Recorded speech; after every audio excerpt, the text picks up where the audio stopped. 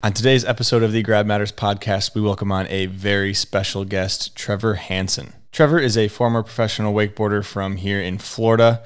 He got his start in the early days of wakeboarding. We talk with him about what the contest scene was like back then, sponsorships, what it's like to develop your own board. Trevor does a lot of coaching, so we talk with him about that, some tips he has that can help, pretty much every rider out there. We also talk to PWT, his current involvement in the Pro Wakeboard Tour. We also kind of get into the future of wakeboarding and, what he's seeing and hearing in terms of growth of the sport. I want to say thank you to all the Patreon subscribers. Your guys' support is what makes this podcast possible, so thank you a ton. If you are interested in supporting the podcast, joining the Patreon is the best way to do that. You get to see who the guests are early, and then you can submit a question for me to ask on the podcast here. Without further ado, hope you enjoy this episode of the Grab Matters podcast. I approve waterboarding. They're talking about wakeboarding. The thing about wakeboarding, every trick is an invert. Backside. One side, air railing. A new dimension. All right, we're back. Another episode of the Grab Matters podcast. Today we welcome on a very special guest, Trevor Hansen. How's it going? Thank you, sir. Yep. Excited to be here. Excited to have you, man. Thanks for coming out. Oh, yeah. So, usually start off with a few questions. I think you may have listened to the podcast before, so you might know what's coming, but wake pants, yes or no?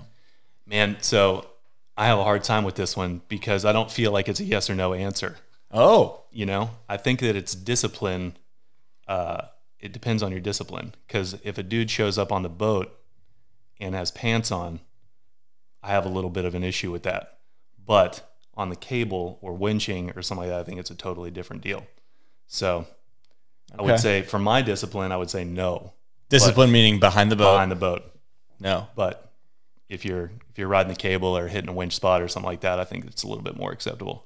I feel like that might be a common-ish answer among the boat goers. Yeah. But it's also coming from a dude that saved money so that I could buy the original wake pants. When Do you still have them? I don't. That'd be sick. I wish that I did. Because, in my generation, Shane's only like a year or two older than me. And he was like an absolute hero when I was, watching all the videos and stuff like that. So, yeah. As soon as he had those pants, I said, I got to have those. But they were very short-lived, very short-lived. That's what I did here. I wonder if I think I forgot to ask Shane if he has any pairs left, but I should see if he does. He's got to. Favorite grab? Tail. I was always a tail guy. I like it. I think it looks cool. I like the way that you can poke it out, and even though Ben said it's the easiest grab in the world and that it's totally lame, I still like it. It is, I mean, I don't know if it's easier than Indy. I feel like Indy is the easiest, or maybe even Melon's easier. I feel like tail isn't the easiest one, personally. It's hard to reach in some tricks. It just depends on what it is. Yeah. And I think some guys can do it good and some guys can't. I think that's the same with all grabs. True. It is a matter of the person that's doing it. Like there's nuclear grabs aren't the most popular thing in the world. That one's hard to get to, but a lot of guys, that was like super ezy for them. True. So you gotta do some yoga if you're trying to get the crossbody ones. I'm not twist it up. I'm not too good at those ones. So I was talking to Reed Hansen, your brother. He's been on the pod before, and he wants to know what the best day of your life was and why it was with Jordan Bolch. Did I say that right? Oh yeah, you did. I was wondering where you were going with the best day of life thing. I'm like, all right, my kid's getting born. Which one? But no, he's right. Jordan Bolch. So, dude, we did this. Jordan Bolch is he is a family member of the racetrack family. So racetrack fuel stations are privately owned. It's one family that owns all of them. And he wanted to make a music video. He's like in the music industry and trying to make his come up. And so we get hired to go and do a music video, and I wouldn't even be able to describe properly what this day was like. Like, we woke up early, drove out to Eustis to this private lake, and they've got stand-up jet skis getting unloaded. They've got buses full of models getting unloaded. They've got seaplanes. They've got all this stuff, and like none of it makes any sense at all. And we're just at some guy's house, and we laughed from 6 o'clock in the morning until 8 o'clock at night when we were done, because we just couldn't believe what we were being paid to do. Like, they've got a seaplane coming into land while he's walking off the seaplane onto the dock that reads like acid dropping into. There's a dude on a sea dude doing backflips in the background. There's all these models dancing, and like there's no music or anything. Like, it's just the most wild scene, and we're just laughing. It was hilarious. I got bit by a monkey. Yeah. Where? This was in Florida? In Florida. Exactly. Someone brought a pet monkey, and Reed didn't. I forgot about it, and it was like a year later. Reed goes, "You got bit by a monkey that day," and I said, "Oh, yeah, you're There's right." just so much happened Yeah, that day. there's so much going on that was like just in the background. Wild. Yeah, Interesting. it was a very fun day. Where can this music video be found? Oh, it can be found. It can be found? It can be found. I guess I got the guy's name, so that's Yeah. probably all I need Yeah. for my internet sleuthing. Yep.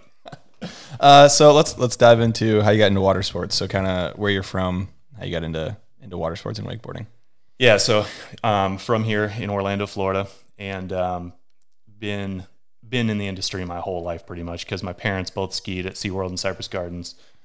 They are from the Midwest. My mom's from Indianapolis, my dad's from Illinois, and both have show ski. Well, my dad's family has a show ski background, but my mom's family didn't. She just kind of got into it.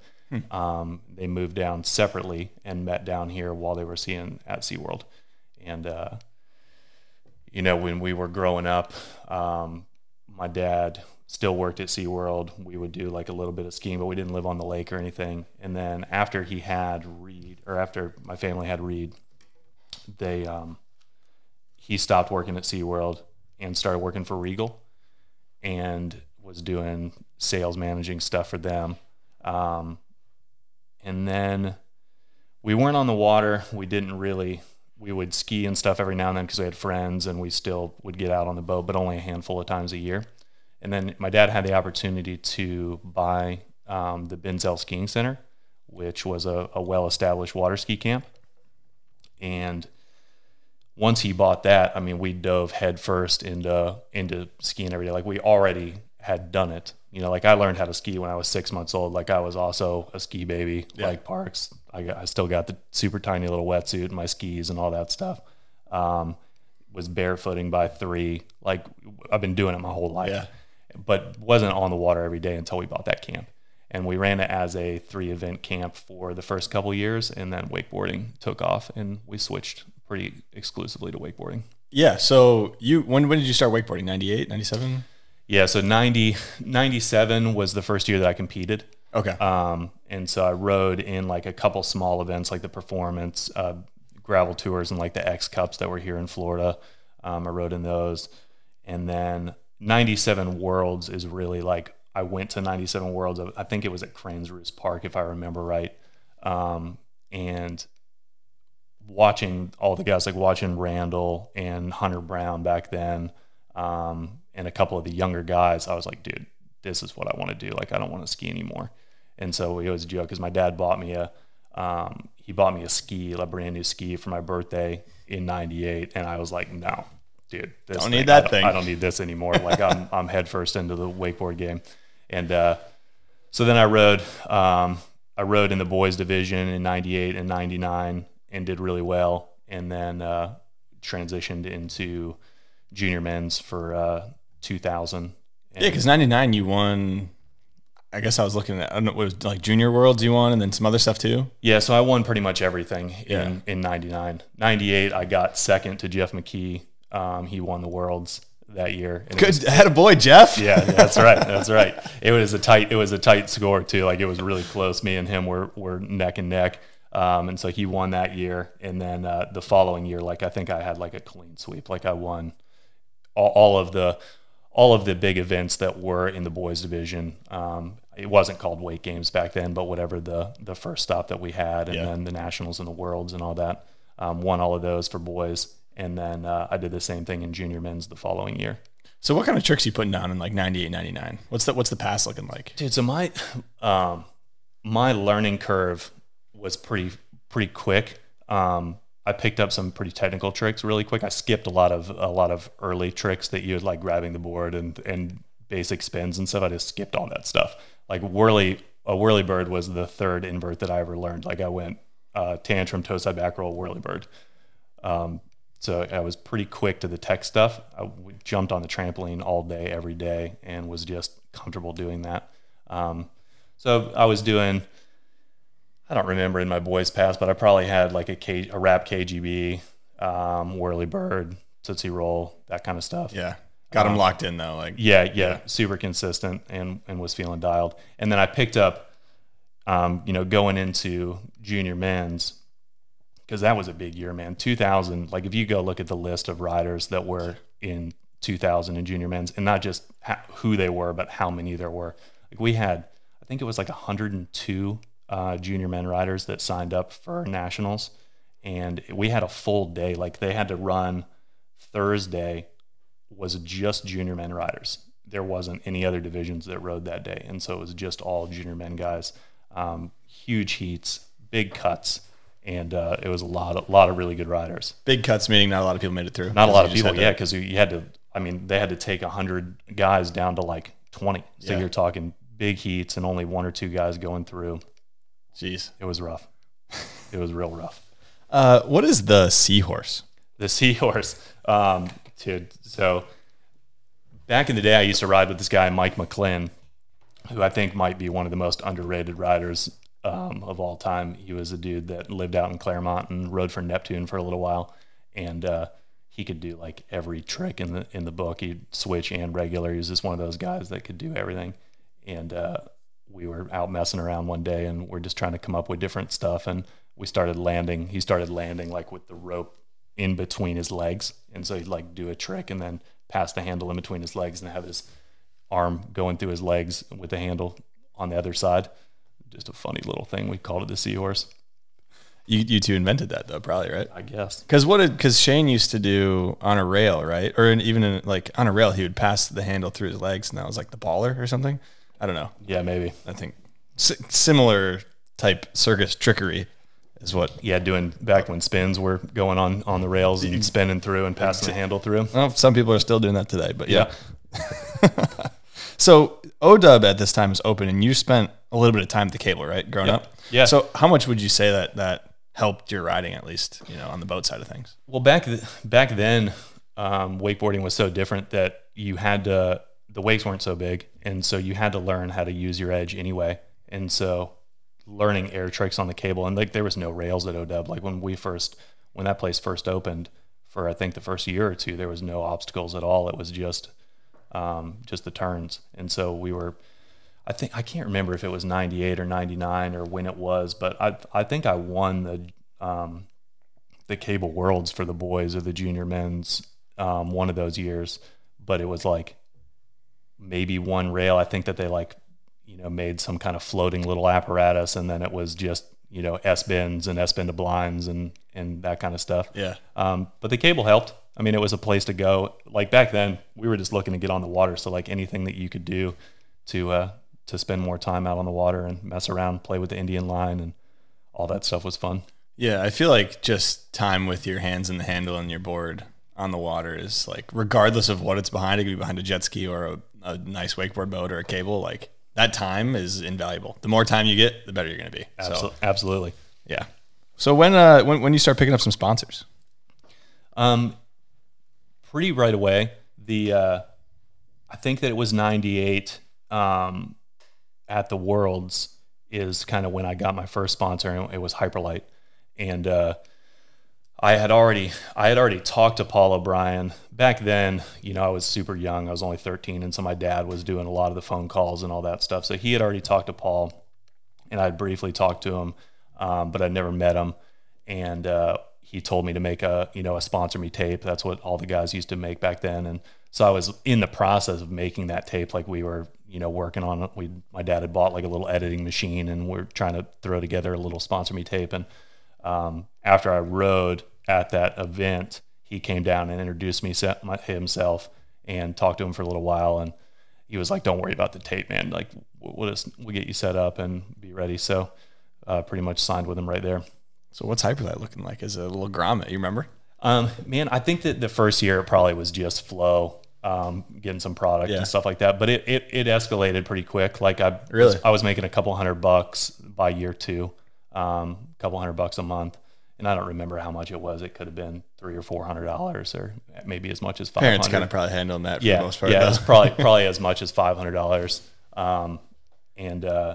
Yeah, I mean, it was sick. Like I was just stoked to be like Hyperlight back then. To me, was like it, you know, because I grew up, Murray. Because we had the camp, like we had a ton of guys come through the house, so like we would always have a ton of people to ride with, and guys would come because we would have, different wakeboard boats, and there was always a driver and always someone around. We were running 3 boats on 3 different lakes, so there was always someone to ride with. So run through the camp a little bit. So did you guys have your own boat there? And if so, what boat was that? And then what's the lake situation like?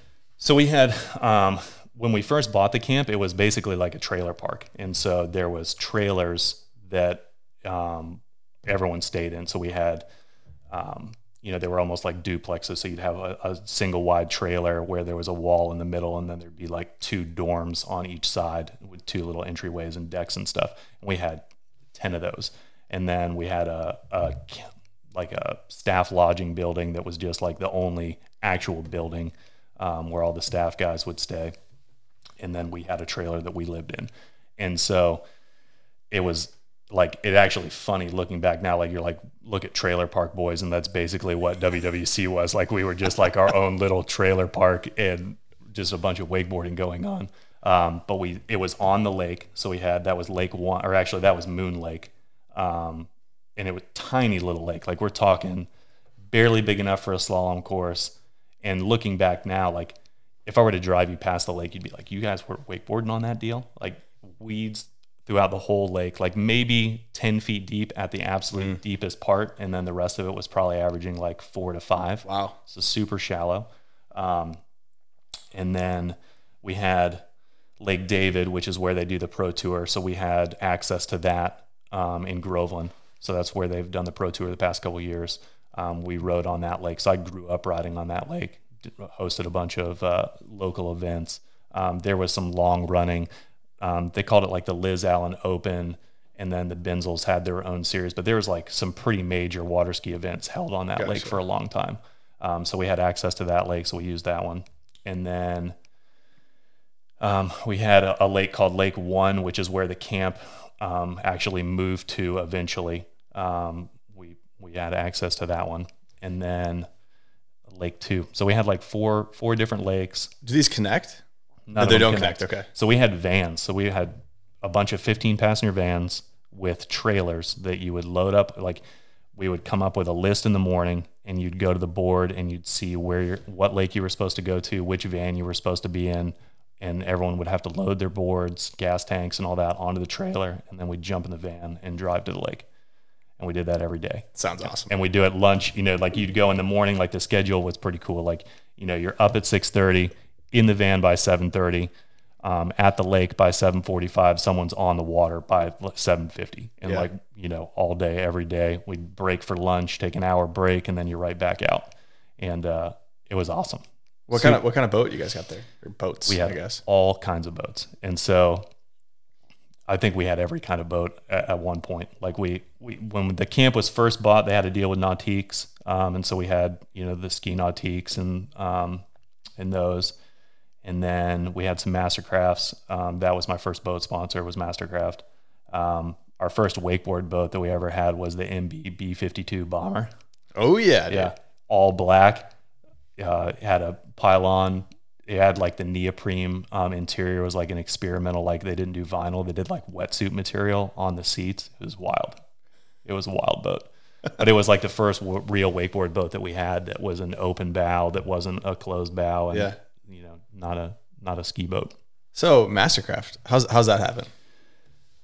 And so, like I said, when I was young, like my dad was doing a lot of this stuff. And so I think that it was a relationship of we were trying to figure out what boats we were going to run at the camp that year. Cause my dad we were going through some boats cause we were having, 17 to 18 people at the camp every week running 3 or 4 boats. So he's turning boats over constantly. And so they were trying to figure out where they were going to go and which boats we were going to be using. And I think he had worked out a deal with Mastercraft to get a handful of them.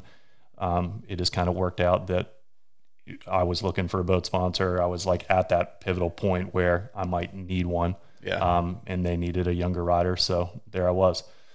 But it was awesome because, Parks and Shane were on Mastercraft back then, Nick and Jules. There was Zane was on Mastercraft, so it was a pretty cool sponsor. And they were running the tour back then too. Oh, yeah. Correct. So yeah, that's kind of that was I think it was 2000 that I signed with them. It was a couple years that I rode for them.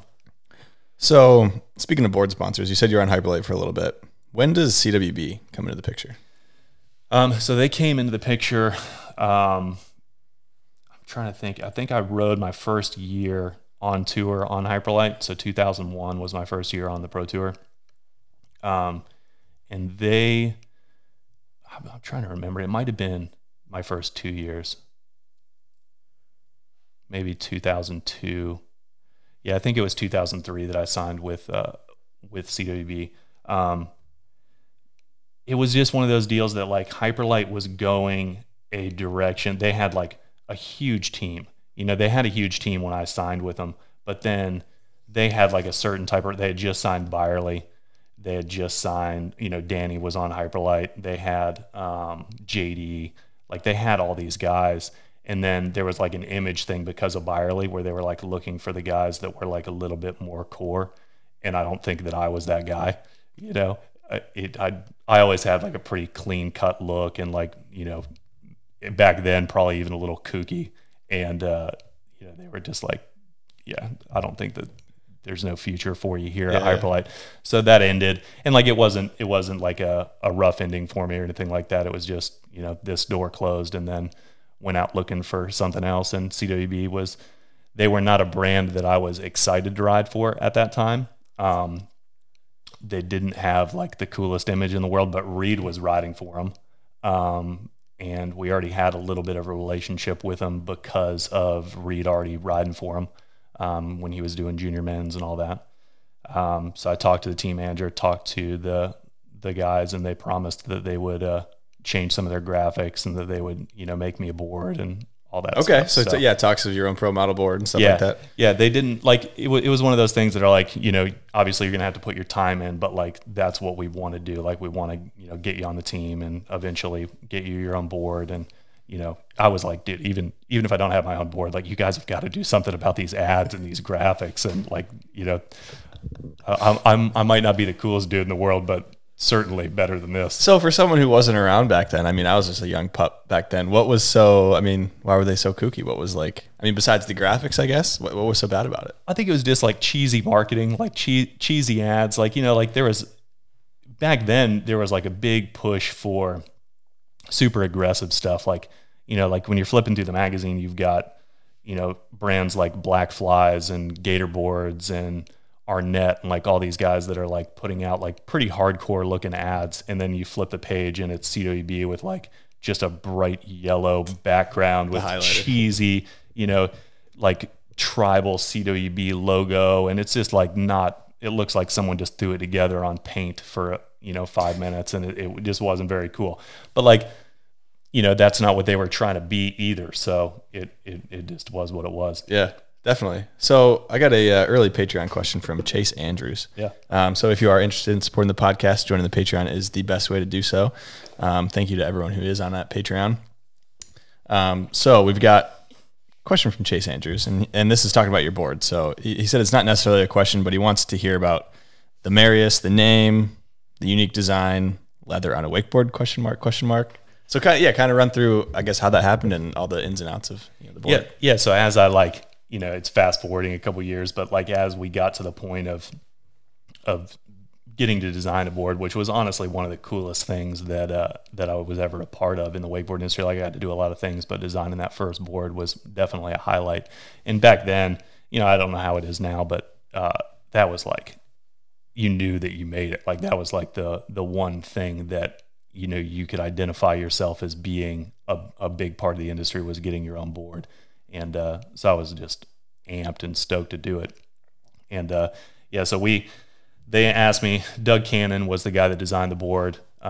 He called me and asked, you know, what do you envision for a board? Like what are stuff that you think that you want, rocker line, you know, that kind of stuff, overall shape. And then he made a handful of them in different rocker lines, different widths, a couple different like top features and bottom features, and then basically just brought them all down to the house. And it was cool. Like I still have some of the original prototypes, and we would go out, like first we would select a rocker line. So we would ride all the boards and pick a rocker line, and you'd have no fin, like there was no bottom features at all, no fins, no channels, no anything, just a blank board with just a rocker line. So we'd go ride them all and kind of go through a list and say, all right, what does this one do good? What does this one do not good? And kind of eliminate them. And then once we found one that was good, then we'd go to the next step, and he would take Bondo and pieces of wood and start building channels on the board, and all right, let's try this, see if it works. And we'd go out and ride it again, and wait for the Bondo to dry real quick and head back out. And so it would take, I think we spent maybe a week kind of doing that, going back and forth until we found one that we were happy with and that we liked. And it had a bunch of stuff on it that no one had really done before. We did VTech was first for the Marius, where the tip and tail actually had like a different rocker line. So you've got your rocker that's going tip to tail, but then we had one from edge to edge on the, took up the nose and the tail for the first like 18 inches. There was like a little V in there because the board was so wide. Like I knew that I wanted a really wide board. I rode a board called the O'Brien Fatty a long time ago when I was growing up. That was very similar to like the Skort. Like the Skort was a short, wide board, and then the O'Brien Fatty was like way wider. And it wasn't like a super popular board, but I remember how much kick that thing felt like I got. So I was like, I want to try a super wide board and see if that works. Yeah. So where'd the name come from? It's my middle name. Really? Yeah. I did not know that. Yeah. So Marius is my middle name, and it was kind of like a, I was a huge Sean Murray fan. He named his board the Belmont, which is his middle name. And I was like, we couldn't come up with a name. Like they were throwing names at me, and I was like, yeah. I don't like any of those. You remember any of them? Yeah, I don't. They were bad. Well, at least I thought they were bad. But I said, why don't we do the Marius? And at first no one knew what it was. And they were like, no. And I was like, well, it's just my middle name. Like, it's hard to screw that up. And they finally said, all right, we'll do it. That works if you got a cool middle name. If you don't have a cool middle name, like my middle name's Alan, that would not. Dude, I think that Alan would be a sick board. I don't know about that. I like it. I like it. So leather on a wakeboard? Yeah, I mean, why not? Why not? A little patch of leather, something nice. I don't know how that thing ended up on there. Hey, yeah. I mean, you got to set it apart a little bit, I guess. That's right. It looked cool. A little texture. It gives you a little texture, a little stomp pad for when you're, taking your foot off. Yeah, you did a lot of one-footers? Yeah, I was big into the one-footers. Yeah, real big into those. So, I mean, you kind of ran through it, but what was some of the important input that you gave to the, like that you thought was important when designing a board?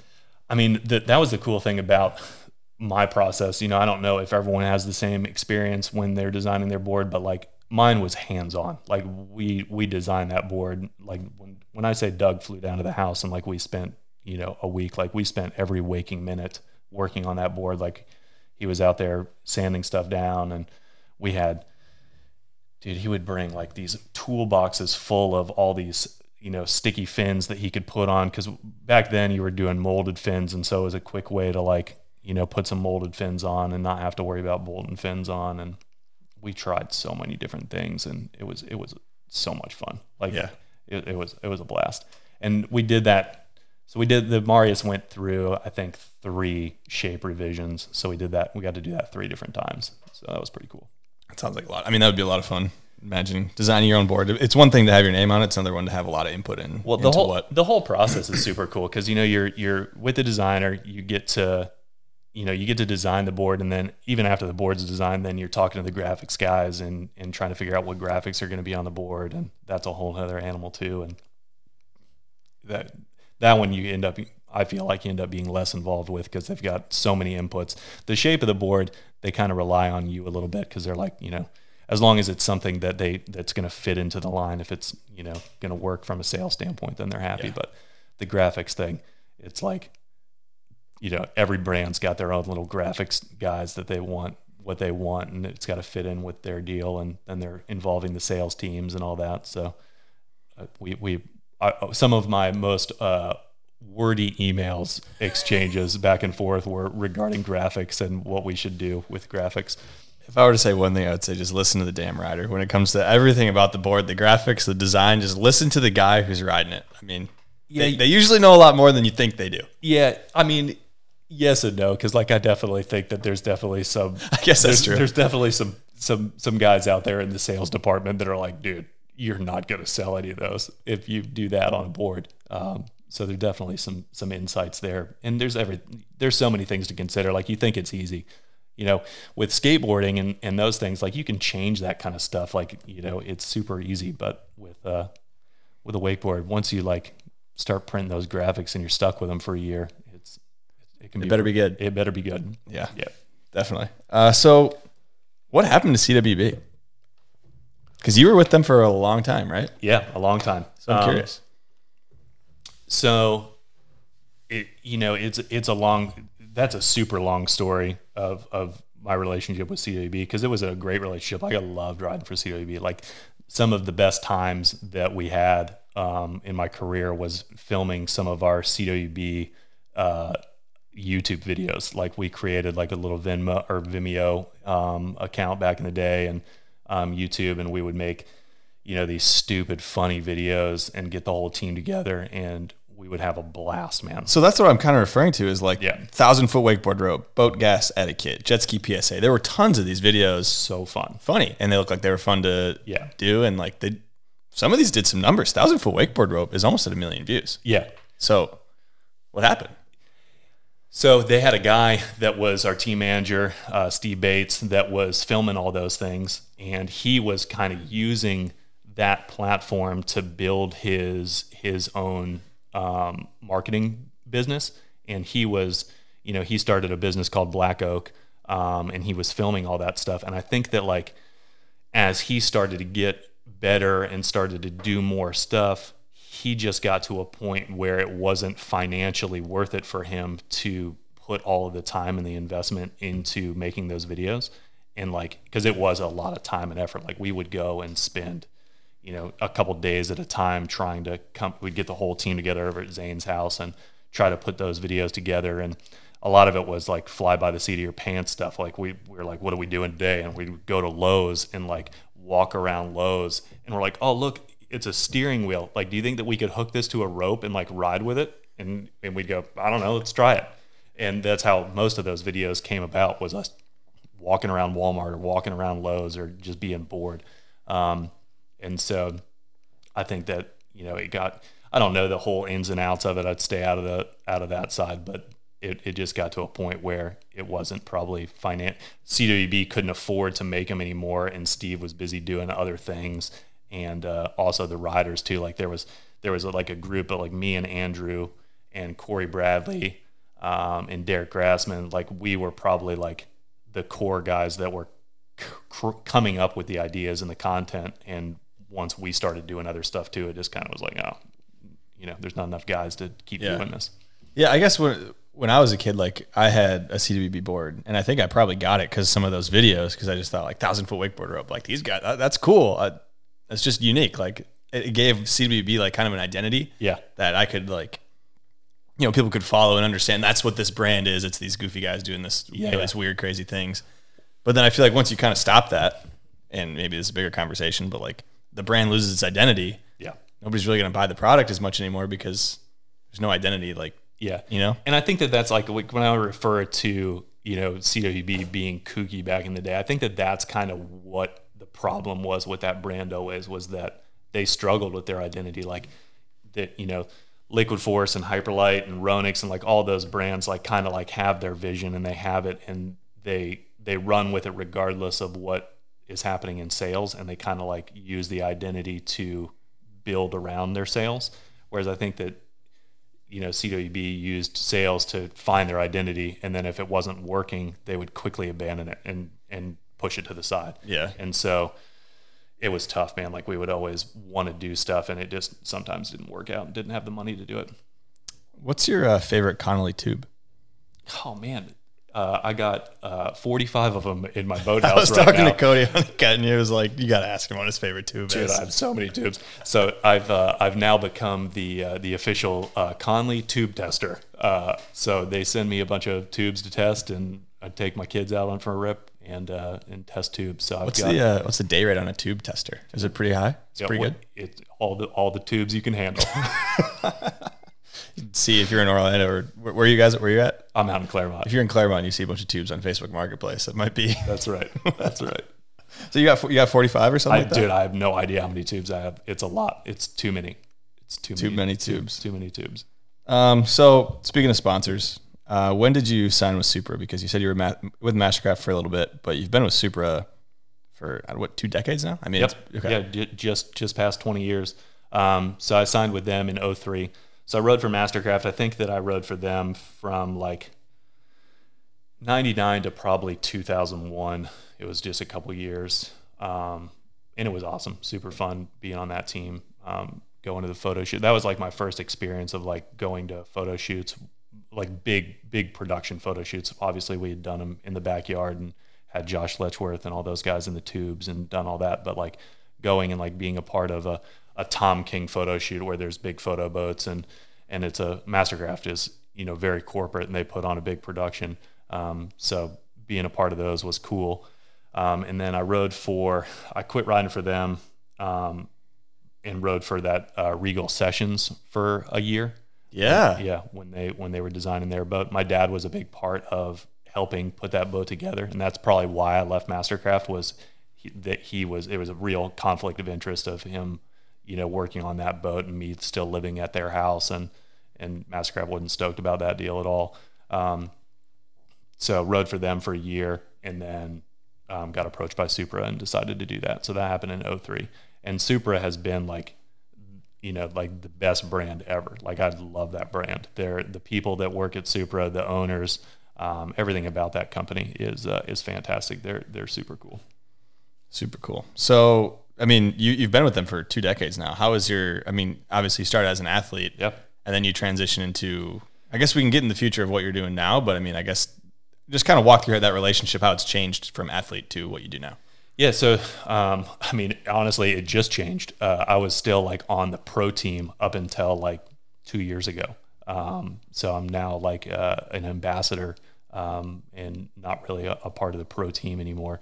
But that's the cool thing about Superman is like they're such a family-based brand. Like the guys that own it, like it's a privately held company. There's a couple of owners, and they treat everyone that works for them and everyone that's involved with them like they're a family member. And just got such a good relationship with those dudes, and all the way from the guys that, you know, are running around the factory working on the boats, you know, through the marketing to the sales, like everyone's just awesome.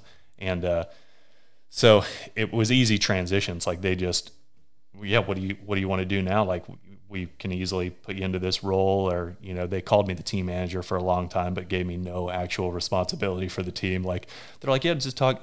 People would come up to me and they're like, hey, I heard you're the super team manager. I go, I have no ability to hire you. I have no ability to fire anybody.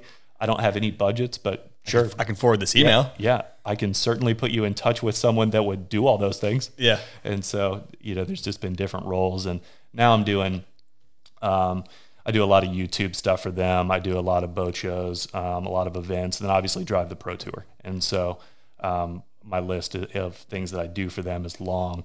But they just kind of, you know, shift me into different avenues and move me around wherever I fit in. Kind of wears many hats with that. Okay, so before we move on to some other things, Ojo, is that how you say that? OGIO? OGO. OGO. Yep. Okay, well that's kind of showing my age. I didn't really know how to say that.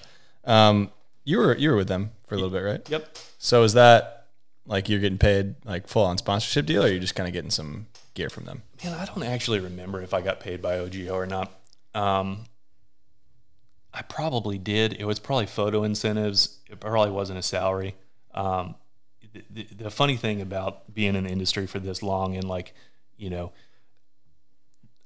I had so many small sponsors that I probably couldn't name them all, even if I tried. Like there was like a lot of companies that would come in for a year or two and, you know, set me up with photo incentives and product and, you know, maybe $150 or $200 here and there. And, I always had a hard time. Like I've been with Super for so long and I was with Conley for a really long time.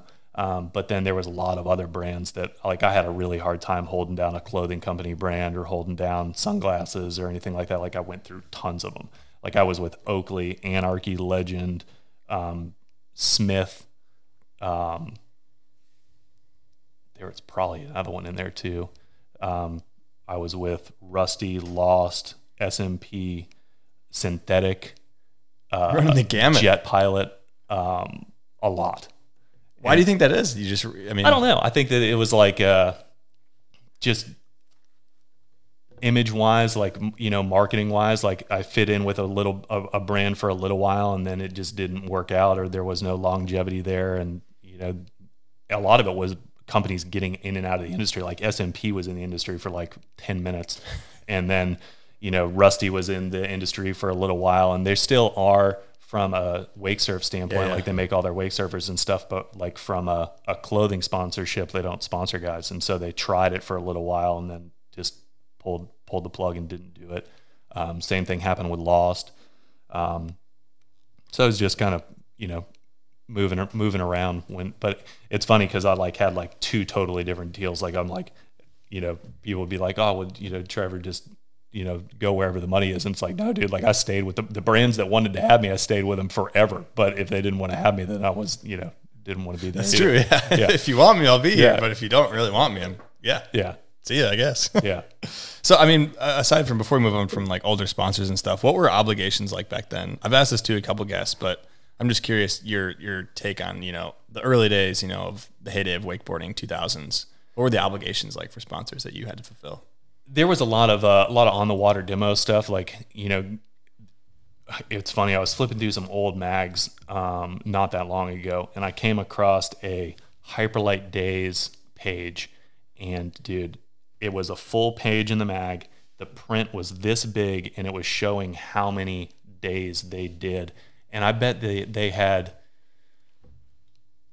there was 100 different days on that page that was showing how many demos they were going to have for their riders to go to.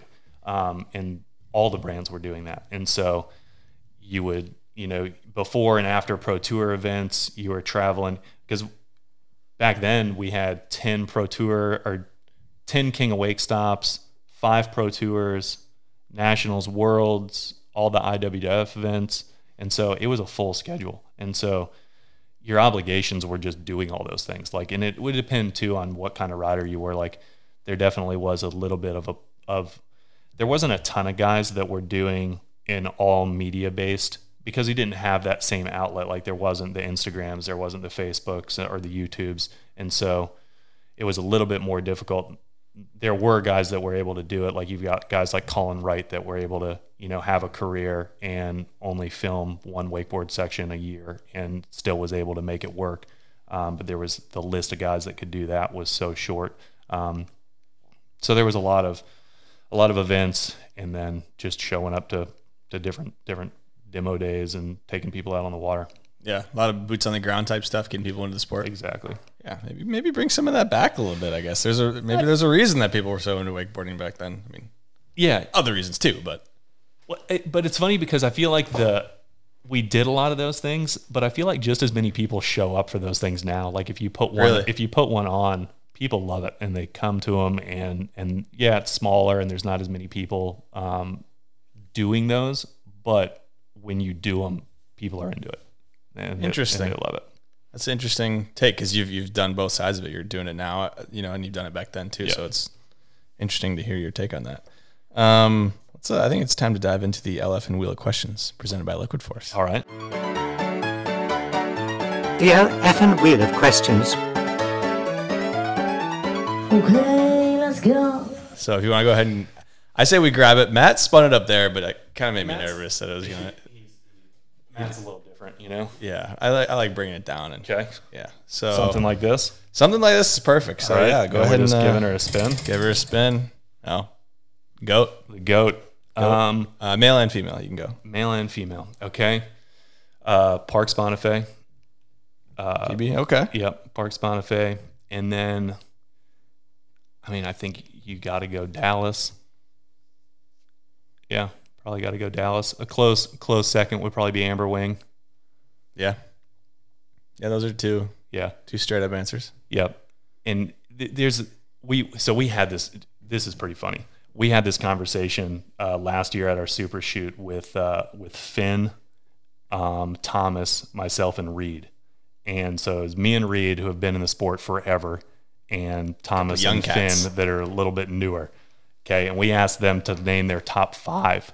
Okay. And I was shocked. I was like, dude, what are you talking Top 5 of all time? Top 5 of all time. I was like, what are you talking about? What were they throwing out? Just guys that I wouldn't have expected, that like to me being like older and looking at the sport from a lot longer of a perspective, I was like, man, like I need to know where you're coming from on this because I just don't see it. Like I don't know what you're talking about. And me and Reed were just like scratching our heads. I'm like, dude, are we this old now that like this is what it is now? Yeah. Interesting. Yeah. Okay. Top 5. I'd be curious to hear their top 5. Maybe if we get Finn in here. I think you need to start asking people. Top 5? Yeah. I think you need to start. Let's start asking right people. now. Let's give me top 5. Top 5. So my top 5 would probably be, man, I wish I could remember who because we You probably dove way into it. We beat this to death because it was a very quick conversation at the start. And then it turned into like the full week we're talking about this and being like, we're going to bed at night thinking about how who's in our top 5. But I think that mine was Parks, and this is in no particular order, but Parks, Randall. Pretty sure I had Murray in there. Okay. Rathy. Interesting. Okay. And Danny. So there's no Byerly there. Nope. There's no Rafterome there. Yep. Those are 2 big ones. Yep. Yeah. You only got 5. That's true. That's the thing. So we beat this up, and I'm trying to remember because I think I made a couple changes because there was guys that I like originally wanted to put in there and then was like, nah, can't do it.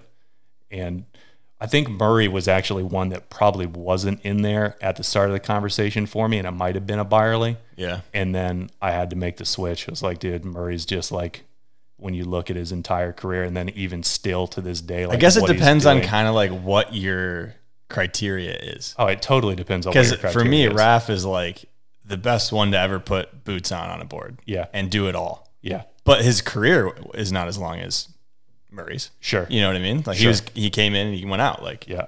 so yeah, it's Yeah. interesting to hear. Yeah, and like totally different time eras too. Because like I feel that way about Parks. Like to me, Parks is the dude that like he doesn't even need boots and he's still the GOAT. Like you just give that guy a handle and some water and just let him do whatever he's going to do, and he's unbelievable at everything. The guy's like just so talented, it's crazy. And I feel that way about Rathy, Danny, like all those guys are pretty much in the same. Yeah. But Roth is right up there. I mean, it's tough not to have him on there also. He's unbelievable. You only got 5 though, like you said. I know. You only So got 5. I had another one on here that I wanted to ask you about because you've been in the wakeboarding industry for a long time. You've seen a lot of technology come and go. Yep. What's the goofiest piece of wake tech you might have seen over the years? Oh man, there's so much of it. There's so much goofy tech. So are we talking like board gimmicky? So I was gonna keep it to board gimmicky, but then I figured, well, I mean, why should we just limit it to boards? It should be, boats, anything, any sort of there's so many wake tech. There's so many. Like I think that like those hyperlight jib channels that they put on the board for a little while were pretty bad. The idea of like having like an upraised thing going down the entire center of your board was pretty awful. That Byerly flow through board where it had like holes in the rails where the water was supposed to like flow through seemed like it was pretty bad. I mean, dude, like I'm pretty sure that there was handles that someone was making to put on. I definitely saw that somewhere. Yeah, grab handles. Yeah, like there was an actual. Some people could probably benefit from that, but yeah, it'd be easier to reach some of those things. It'd be nice, or even just know where you're supposed to grab it and not. I grabbed the handle, baby. It's nose. I promise. I grabbed the handle. It's right there. I didn't slip that Tindy in there. Yeah, that's a good couple. Yeah, right there. There were some bad ones, but like wakeboarding, like there was a long time where wakeboarding was trying to find itself as a sport, and so there was so much stuff that was gimmicky. Like we had that additional pylon. I don't know if you ever saw that thing. I think I saw Zane use it once or something. Yeah, so I can't remember what they called it, like the sky pole or something like that. Yeah. Dude, it was like another 10 feet taller, and it was so tall that they had to put like a little sail on it so that it would like help catch wind so that it wouldn't like tip the boat over. I mean, it was bad. That sounds pretty fun, though. I'm not going to lie. Yeah. I mean, extra 10 feet. I never got to ride on it. Flying tubes. Those were pretty sick, though. Pretty sick, but like they almost killed a couple people. Yeah, but that's what makes it kind of sick. Yeah. You know what I'm saying? I get it. So, I get it. There's a lot of things. They had some goofy ones, man. It was like, I feel like in the earlier days, it was like golf, where like if people in golf will buy anything that will just help them get a better score, and like industries go through that where they're like, we're just going to try every little piece of quirky tech. Totally. Someone's going to buy it. Yeah, there was when I was flipping through that magazine, I noticed an ad too. There was a platform that had a ballast tank built into the platform. I think Clark Davis was talking about that. Yeah. That's pretty cool too. Yeah. Probably didn't work that well. Otherwise, we maybe would have seen it, but yeah. Yeah, I think that there's other things that you can put down there that maximize that 150 pounds a little bit better. But, it took a while to figure that out, because back in the day, we would try to put anything in the boat that weighed anything. Yeah. Like if it had any amount of weight to it, we were throwing it in the boat. So, speaking of weight, we can go ahead and put this Liquid Force wheel of questions back. Thanks to Liquid Force for that. Thanks LF for that. So, speaking of weight in your boat, where did you get all the lead, in your boat? Dude, so I got lead from all over the place.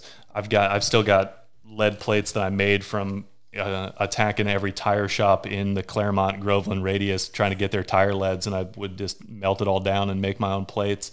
Got a bunch of the lead wake ballast bags, and then I've got some of Jerry Nunn's wake lead plates. These things are probably close to 30 years old now.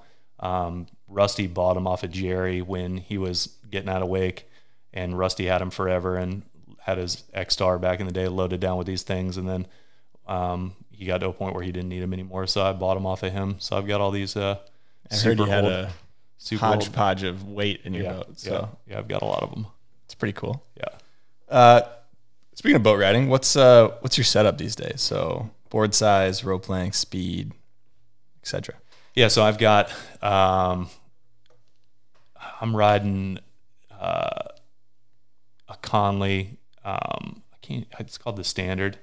It was Twelker's board, but I don't think it's called the Standard anymore now that Twelker hasn't been with them for a long time. They make boards anymore, do they? No. Conley? Well, kind of. They do? Yeah. They don't have a team, though. A board. Nobody on the board side of the team. No board but team. They probably still have boards. Yeah, they still have boards. Costco or whatever, they're going to find them. Yeah. Okay. Yeah. So I still have like last year's board or whatever the last year was that they were making these. And I'm riding that. It's a 139, which I would like for it to be a little bigger, but they don't make them any bigger. And then probably 75 feet ish. Okay. At 23 and a half probably, or 23.2, somewhere in that neighborhood. Yeah. Still getting back there at a decent speed.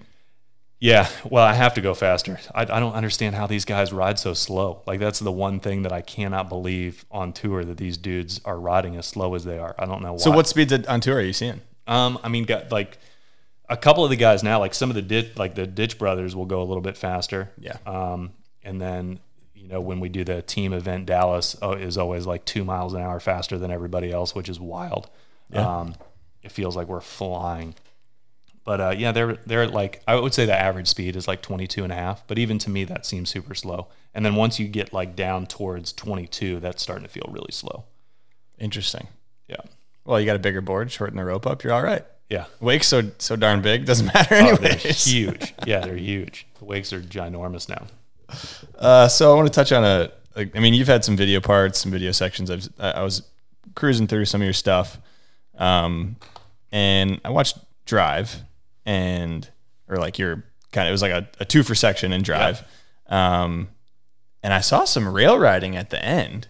I hadn't seen this in a long time. It was pretty sick. It was like a flat up rail, and then there was a tap, like a big box in the middle, and then a down flat at the end. Yeah. I just wanted to give that a little love. It was pretty sick. I'll put the clip in. Thanks. Yeah, that was a fun rail to build. So me and Gabe shared a section in that, and that was kind of, they gave us a budget. Both Gabe and I both enjoyed riding rails, and they gave us a budget to come up with something. So me and Gabe sat down and drew that one up, and it was fun. it was a fun little. So that was bit. custom just for you too, and that. Yep. Okay. Yeah. We literally just used it for that and then took it down. So I think he got a cover out of it too. Like Did he got a Wakeboard Mag cover out of it. Yeah, Gabe was sick. Gabe was a real sick rider. So you did like riding rails back then? Quite a bit. Loved it. Yeah. Loved it. What was it I about did- it? I mean, We had so many rails at the house. Like we would constantly build rails. I loved hitting big gaps. Like we would always have big gaps. Like there's a video that you probably couldn't find because it's not on the internet anywhere, but there was a video called Silly that one of my best friends in the wakeboard industry made. He made 2 videos. He made one called Exposed and one called Silly. And that Silly section was the best section that I ever had. It was like the only opportunity that I ever had to like really work hard at making a section. And we set up a kicker and had like a 60-foot gap to an A-frame. And that was wild. That was a lot of fun, but I loved doing that stuff. yeah. It was a lot of fun. Yeah. I saw on Facebook there's this guy, I forget his name, and he posts in like some wakeboard Facebook group that I, peruse sometimes, and he was wondering like where did these big rails go? Because back in, these days we're talking about, there was a lot of boat riders were riding rail setups that they would make and stuff like that. And I just thought it was an interesting conversation because in a sense it makes sense that it's gone because cable parks have now come into play with, legitimized rail riding that you can go and show up with legitimized boards for it. Yeah. But there was still something cool about riding the wake, and then you have a rail in the front yard and you cut over, hit it, keep riding. Yeah, it's so much harder to hit rails on the boat, and it's a lot harder to build them. It's a lot more inconvenient, I think. Just even when we had rails on the tour, like it was such a pain for those guys to bring the rails and do that whole deal. So I think that's just kind of why it went away. But it's wild to see like what happened to rail riding throughout time, because like I said, back in the day, like we were just trying to see what kind of gaps we could do. Like it was like just see how dangerous you could get and make some kind of huge jump, like even JD's Stunt Junkies deal. Yeah. And like that's what it was to us, is like, let's get a big ass ramp and try to gap something, and that's what we would do. Yeah. It was sick. It definitely made for some very enjoyable and wild clips. Yeah. No doubt about that. All right. So I think we dive into a little bit of coaching, because looking at your Yeti Cup, Wake Coach Trev. Yeah. So you've been coaching for a while now. Forever. So I've got I like to ask anyone on here who has done coaching or is coaching some, not basic questions, but just kind of poke your brain on, coaching wakeboarding, because I think it's people can learn a lot. So I want to hit on the importance of the fundamentals, because at the beginning you mentioned maybe you didn't Skipped them. you kind of skipped them, Straight skipped which them. it is fun. I'm not gonna lie, to do some tricks, but like kind of hit on the importance of learning the fundamentals that you've seen now. Oh, it's so important. And I didn't realize how important it was until like a couple years down the road. Cause like I said, I'd learned whirly birds super early. And then when I learned whirly fives, I could land them and I could do them, but I couldn't get it consistent. Like I was like, dude, I can't get this consistent. And then chromobes, I tried chromobes forever, like probably a year, trying chromobes and landing the exact same way every single time and couldn't land it. And then I finally figured out I couldn't land wrapped. I couldn't land blind. Like I was like, dude, I can't do a toe side 3 and land wrapped. I can't do a backside 180 and land wrapped. And that's why I can't land these. And so I spent the next couple years like beating those to death. Every time I would get up, inside out, backside 180, and then cut back across and do an inside out switch backside 180. And I just beat those to death. But I say all that to say that it's super important, and you definitely should not skip the basics. It is fun to learn your first invert, but being able to have the right amount of control and understand line tension and understand how that works in your favor when you're landing. Like I get, people that ask, how do I land this trick that I've been trying forever? And a lot of it probably has to do with a step that you skipped that you're just not quite good enough at that. Like you can do the trick physically, but you don't understand the line tension, or you don't understand the handle pass, or you don't understand that aspect. So definitely, learning the basics, and, grabs are one thing, but like you probably should learn a heel side 3 or a toe side 3 before you start working on flips. Like, it's very important to know how to pass the handle. It's cool to be able to do that flip, but then when you want to go further, you need those basics. Yeah, I think that's like such a weird double-edged sword, because like the one thing when people want to wakeboard, my next question was, what's the most requested trick to learn? What is it? Well, I don't know. I mean, it's first inverts usually. It's your first invert. It's back roll or tantrum. Yeah. Nowadays I tend to try to push people to a toe side back roll. I feel like that one's easier to understand the rotation and easier to, because your first invert, you're just trying to figure out how to get upside down. You're trying to figure out how to throw your body and get upside down, and then once that kind of clicks, then you can figure out the other ones from there.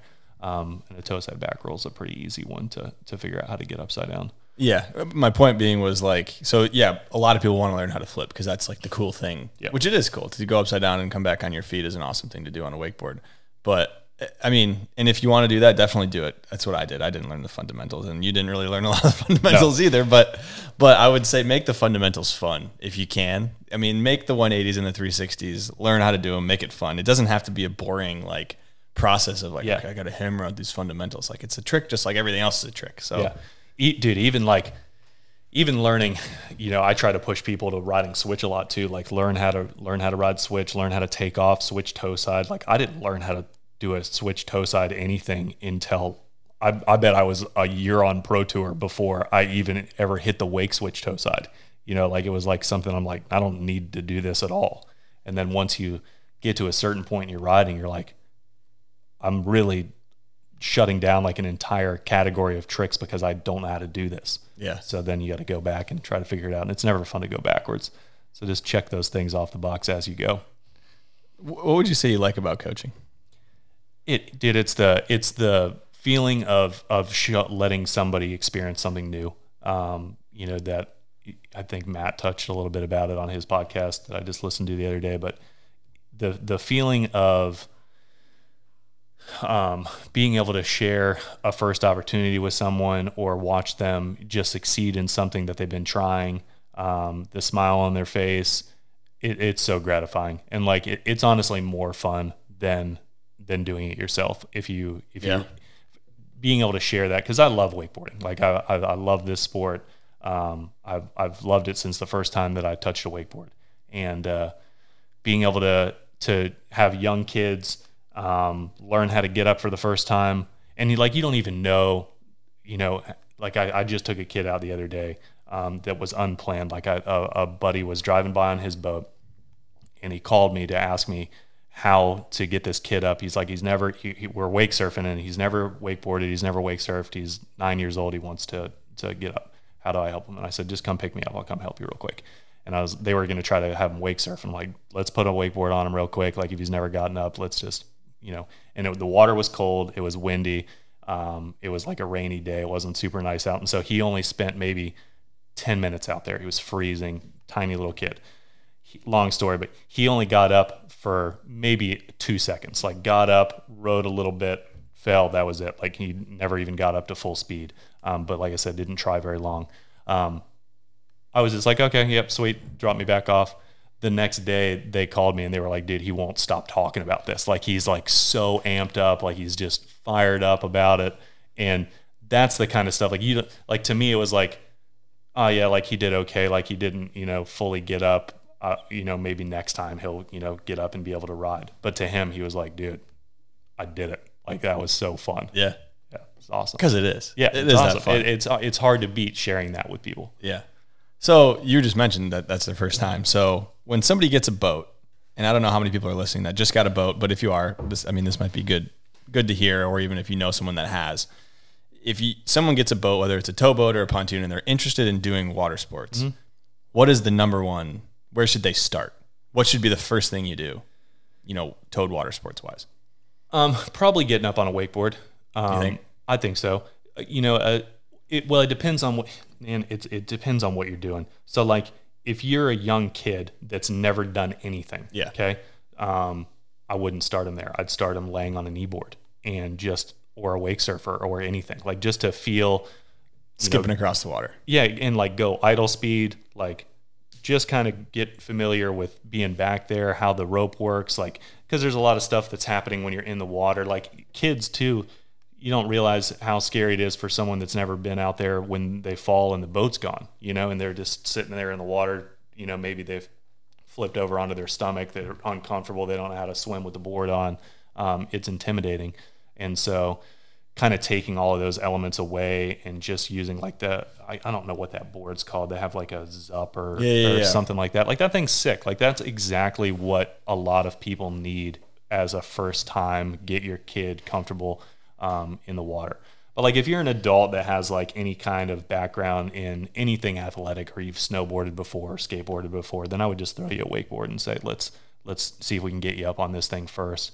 And then, most of those people are trying to wake surf anyway. And so getting up on a wakeboard is easier just because you're locked in and you don't have to worry about the board being in the right position and all that. So I always try to get people up on a wakeboard first and then transition them to a surfer if that's what they really want to do. What would you set that rope length at for the first time wakeboarder? Very short. Okay. Very short, like wake surf length. So I think that's one of the biggest things that people still are, have a misconception about. Yeah. Is just, okay, we're going to start you on a wakeboard, put you out there 70 feet. Yeah. No. Yeah. Make the angle of pulling you up as steep as you can. Exactly. Yeah, like almost so short. Like so if I'm teaching someone that's never done it before, I'll set the rope probably to like 20 feet, where it's not like that way that if they do, because a lot of people will get up their first try. Like if you explain it right and they understand the mechanics, they'll get up within 1 or 2 tries and it's not that big a deal. Sometimes they don't understand it and they're fighting it and they're straightening their legs and pushing against the board and that. Those people, you definitely have to have it as short as possible so that they can kind of get that upward pull and understand how their upper body and their lower body work through the process. And so I'll try it at like 20 or 30 feet. So that way, if they do get up, they actually can ride and they can go for a little bit, because that's what the feeling and the excitement that you're trying to get. If they're too close to the boat, they'll get up, but it's so hard to ride right there with the water coming out of the back of the boat, and they have to get outside of the rooster tail. And a lot of times they'll get up, but they literally can't ride there because there's so much going on. So I'll only do that if I have to.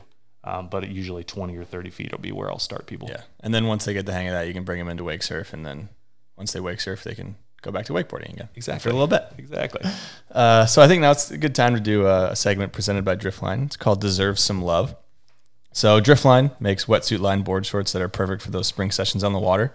I rock these board shorts, and I'm a huge fan because you're going to wear board shorts anyway. So you might as well have a little bit more protection and a little bit, keep it a little bit warmer down there. If you want to try a pair, hit the link in the show notes. You get 15% off your order with the code GRAB15. So what is Deserve Some Love? Basically, is anybody, whether they're in the water sports industry, and if there's nobody that you can think of there, then anybody in your life that didn't get the love they deserved. Oh man, we could sit here for an hour and I could go through people.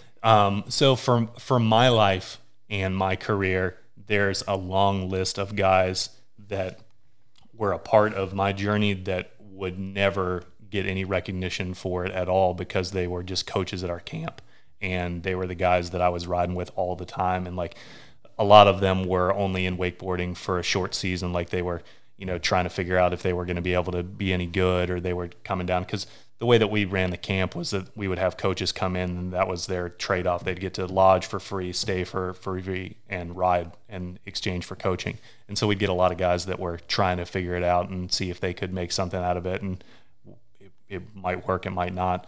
And the list of guys that didn't make it is way longer than the guys that did. But there's guys like Mark Poirier, Kevin Kentel, Brad Buskus, Dave Tezuki, Ian Liu, AJ Haynes, like Colt Leonard. There's I could name 50 guys probably if I sat here long enough and thought about all these guys that pulled me at the camp, that they'd help build rails, and they were never in the spotlight whatsoever. They were just there helping out and being a part of stuff at the camp. So I owe a lot to all those guys. Yeah. They put in the hours with me, and I got to benefit from it. Yeah, it definitely is. I mean, in any sport, it's like there's a lot of people who are trying to make it to this very small part where you're getting paid and kind of living the life. And it's like with any sport, NFL, NBA, all that, like it just, as the level goes up, the pool shrinks and the pool shrinks until you just got to select few. But Yeah. there's people all along the way that are, helping out and trying out. So Yeah, so many. And then like there's the obvious ones, man. Like that, once you dive into thanking people and showing people love and stuff, it's like I couldn't do any of this without my wife and all that stuff. But there's a long list. Yeah. The guys should know who they are, but if I didn't say your name, I'm That's sorry. a good bet, though. but- I mean, yeah, rattled off quite a few there. Yeah. So I say we talk PWT, Pro Wakeboard Tour. Yeah. So what is your involvement in the PWT currently?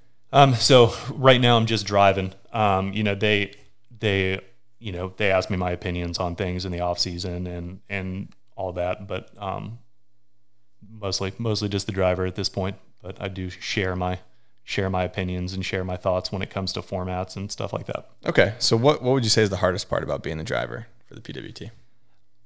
There's not really anything hard about it at all. It's just fun. Really? Okay. Yeah, it's just fun. Like it's for me, I've been in a boat my whole life and driving the boat, and so I know what the guys want. I feel comfortable in any of the lakes that we go in. That there's a couple situations where I'd rather not drive double ups in certain lakes and all that stuff, just because it's tight and you don't feel like you're giving the rider, exactly what they want, or it's just very challenging to get them exactly what they want. And so those are the situations where you're, kind of white knuckled but for the most part, man, it's pretty easy and it's just fun. It's fun driving the tour. Yeah.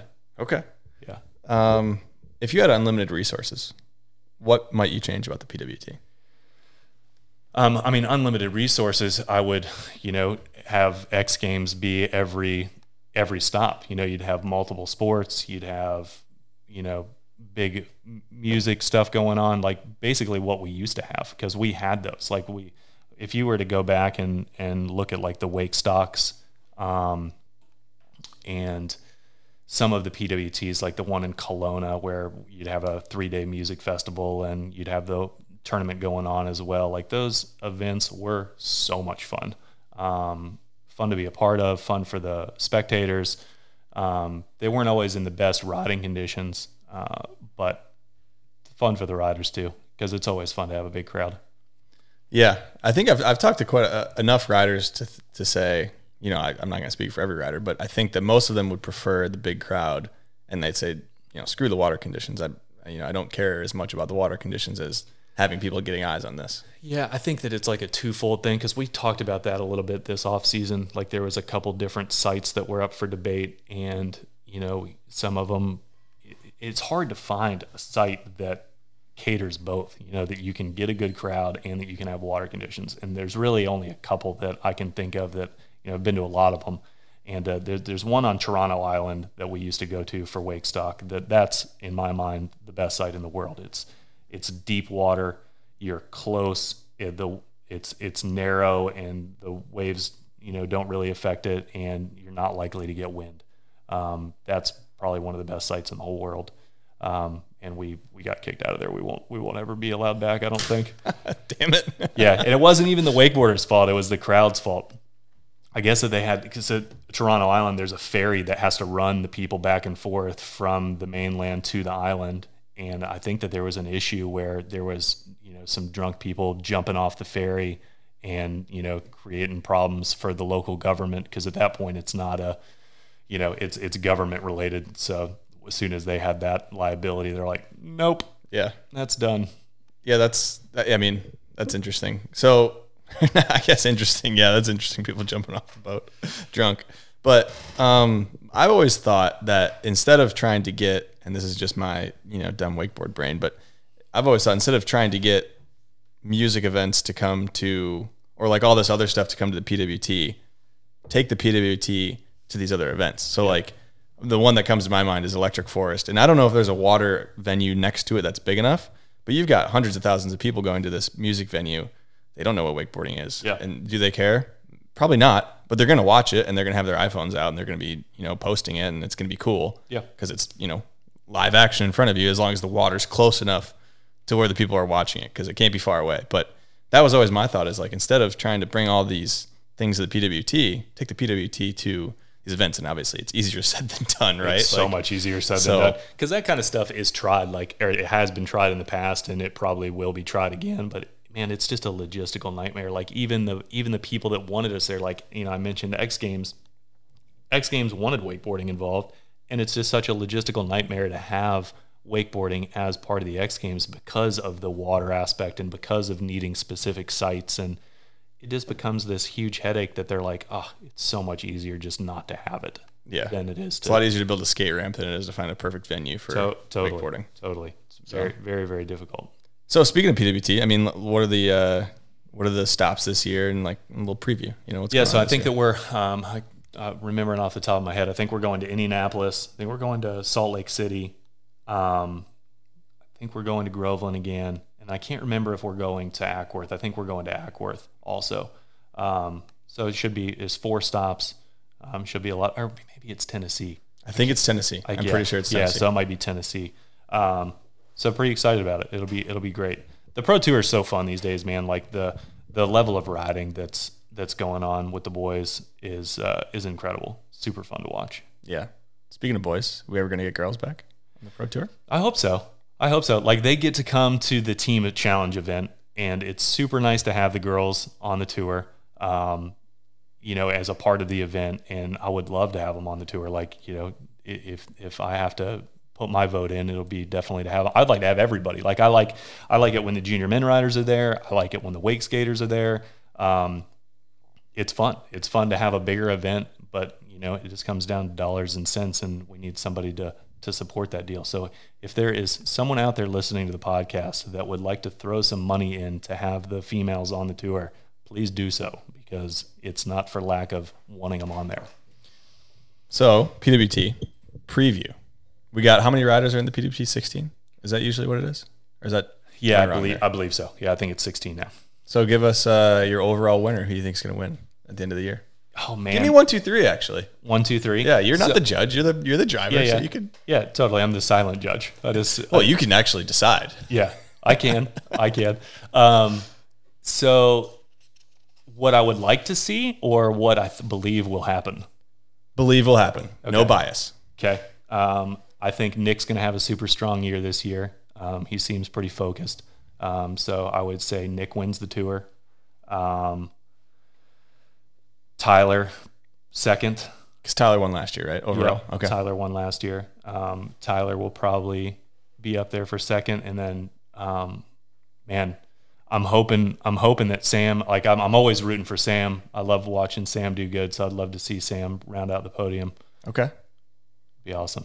I like that. Maybe we'll do a little wager off camera here and we'll see. Because I think I got Ty High taking it again. But yeah. We'll see.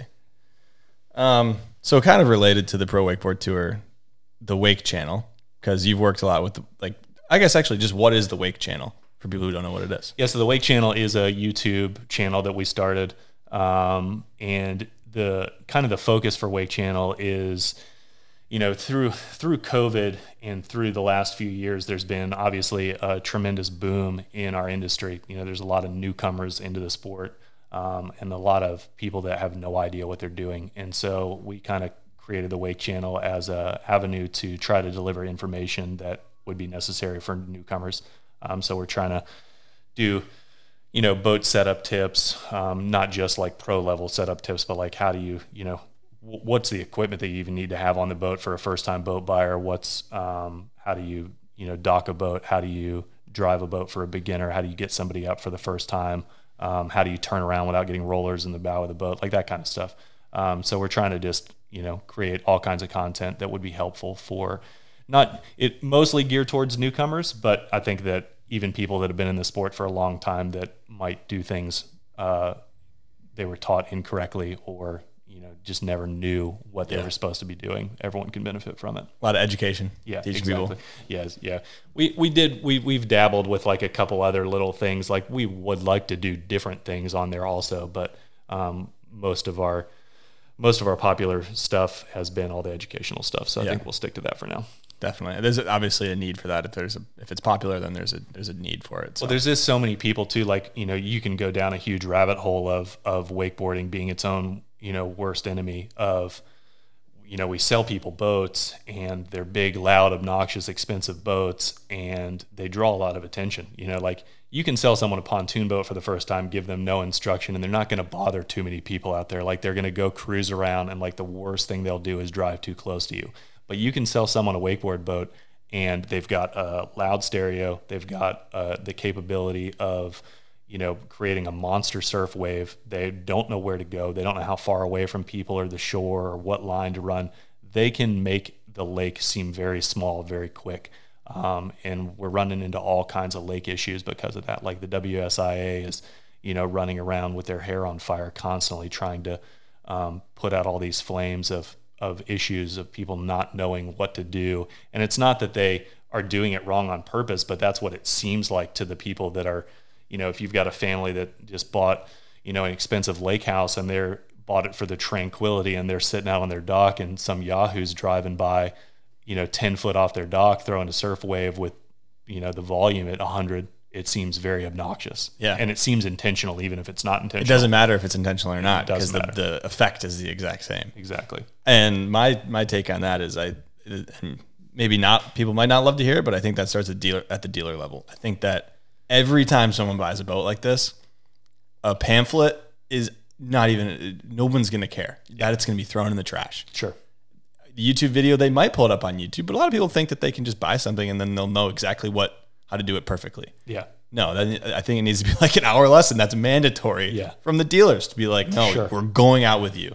The biggest problem is that a lot of the dealers don't know either. Like, there are a lot of really good dealers out there. Like there's tons of them actually. Like there's some really good core dealers that you would for sure know the name of, and they are super involved in the industry. Their sales team are experienced wakeboarders, they're experienced surfers, they know what to do, they know what not to do. Then there's a whole nother segment of dealers that they have no idea there's might not be anyone in the shop that has any idea even how to get up on a wakeboard. They're just selling. And they don't really care either. No, they don't care at all. They're just selling boats. And that section is probably larger than the super experienced guys. The wakeboard boats are expensive. Like you've talked to them a lot on the podcast. Like wakeboard boats are expensive. It's a corporate business, and there's a lot of people that can profit from selling wakeboard boats. And so they do. And, they don't care what happens afterwards. And that's unfortunate, but that's just kind of the way that it goes sometimes. Yeah. There are a lot of dealers that do care, but then there's a lot that don't. And they don't even know that they don't. They just... Well, with anything like this, if there's money to be made, people are going to come in who don't really care about anything other than the money. Yeah. And so it's like, well, that sucks because now you're going to kind of ruin it for everybody else. Sure. So hopefully, with the WSA, maybe there's a path forward in terms of, I don't know. I'd like to see it all squared away because I definitely believe that the path forward is there's a lot of good we can do outside of all that stuff. But besides a one-on-one with the person who bought the boat that doesn't know what they're doing, it's not going to be nearly as effective. That is going to be the most effective way, I think. Yeah. To really for sure sort this all out. For sure. It's so funny. Like I talked to a guy at a boat show here recently that was telling me that he wanted to sell his boat because he hates his bimini top. He's like, dude, this is the hardest bimini top in the world to put up. And I said, dude, what are you talking about? Like, this thing's so easy. Like, it couldn't get any easier. And I showed him what to do, and he goes, that's not what I was taught. And I was like, what do you mean? And we went through, like, I showed it. He goes, this is going to save my marriage. He's like, I'm yelling at my wife. Like, she hates going on the boat all because of this bimini top. And it's just like a short little 5-minute thing that I'd had to explain to him how to do it right. And he was just never taught how to do it. Yeah. And that happens with all aspects of setting up the surf wave of the boat buying process. And even like that's all that people want to know. Like, the setup question is one that's like the number one question. Like, how do I set this up? And it's like, okay, cool. But once you get it set up, where are you going to drive this boat? Like, where are you going to go on the lake? Like, are you going to run right next to all the docks, or are you going to try to find a shoreline where there are no docks? Or are you going to pick this 100-yard stretch so that's the only place you're ever going to ride, and you're just going to annoy everybody? What happens if another boat's trying to ride that line? Like, what do I do there? Like, there's just so many scenarios that people don't even think of. They just want to know, how do I set this thing up, and then how do I do it? And then the rest of it, they just kind of figure it out. Yeah. Imagine if we taught people how to drive cars that way. Like, if we just said, Here's how to turn it on. How do you start the car? Okay, perfect. See ya. And that's all that you know. It did. Left side of the road, right side of the road. Screw it. No. We've got folders of rules and signs and all this stuff, and still everyone's mad on the road. Yeah. So, it's nice that there are no rules out there on the lake and that you can kind of, it's your own personal freedom, playground. Yeah, it's nice. But it also comes with its own set of consequences. Yeah, to preserve that freedom, you definitely need to, follow the rules in a sense. And it's not even a big deal, dude. Like, none of it's a big deal. You just got to know it. Totally. If you don't. Well, and I would encourage people too, like a lot of people don't know that they don't know it. So like if you're somebody that's like even remotely new to the sport, or you don't have a background, or you weren't taught, like don't just assume that you're doing it correctly, because you're probably not doing it right. And watch some of these YouTube videos, there's a ton of stuff out there that you can find, like not just our channel, but like, YouTube's a great source for pretty much anything. There's a lot of pro riders that have got channels. They all give good information. And I would do some research, figure some stuff out. Yeah, definitely would.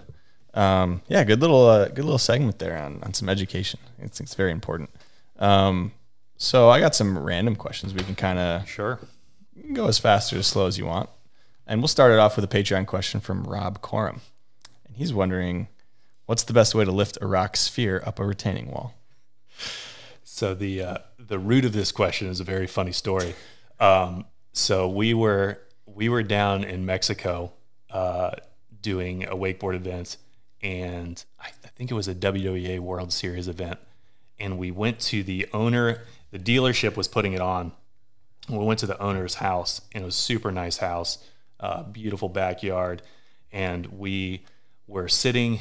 We had all the riders there, and we're sitting at this table, and there was a Lazy Susan built into the table. And so, naturally, we're there having dinner, having a good time. We figure out this Lazy Susan thing. What do? We start setting up shots of tequila on the Lazy Susan, and then just spinning them around and seeing who it lands on. And, then whoever it lands on's got to drink it right. But me and Andrew figured out that we could control the Lazy Susan with our foot. And so from under the table? From under the table. So there was like a little deal. Like you had to reach in pretty far, but you could control it with your foot. And so, dude, we were just like Harley was getting landed on constantly. Like it was back when Harley was just destroying everybody. And so Harley and Phil, they were getting a lot of shots. But so long story. But after that, now everyone's, got too much tequila in them. We start playing around this guy's backyard, and he has these concrete decorative spheres that probably, like a big, like strongman atlas, like those big spheres.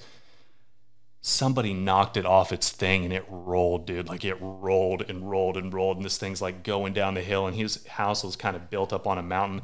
It rolls off of the backyard, and there's a retention wall that's like maybe 5 or 6 feet tall. It rolls down this thing, and it starts rolling, and we're just like, crap, dude, we got to go get that thing. So we all jump down, run, try to go get it, and get it, and then an argument ensues over how to get this thing back over the wall, because it's heavy, and all of us are a little bit loose.